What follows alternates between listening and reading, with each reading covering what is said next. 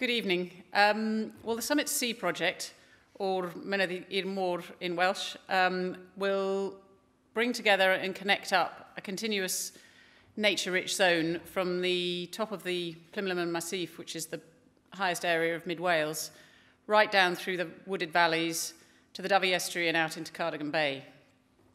So that would be up to 10,000 hectares of land, but also 28,000 hectares of sea. Now, it's an area that's facing significant losses and decline in biodiversity, like many areas of Britain.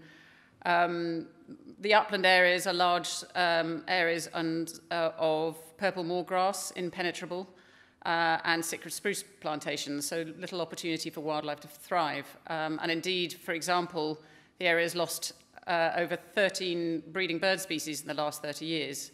But it's also an area that's suffering economic decline with low incomes, high dependencies on subsidies, and insufficient income to keep employment to keep young people in their communities. So this context and the context of Brexit and the uncertainty that that brings provides opportunities, and we see this as a really exciting opportunity to demonstrate that there can be a different future for the land and sea, and one that works for both people and nature. So one where flourishing ecosystems support a nature-based economy that is diversified and resilient.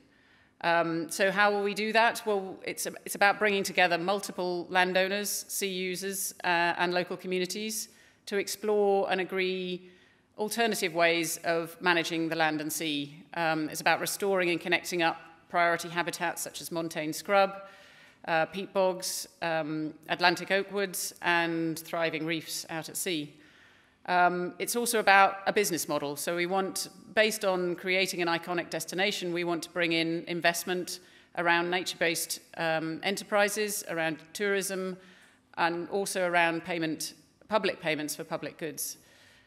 So combined, what we're hoping is that that will provide a pioneering model that can be replicated around Britain and potentially elsewhere.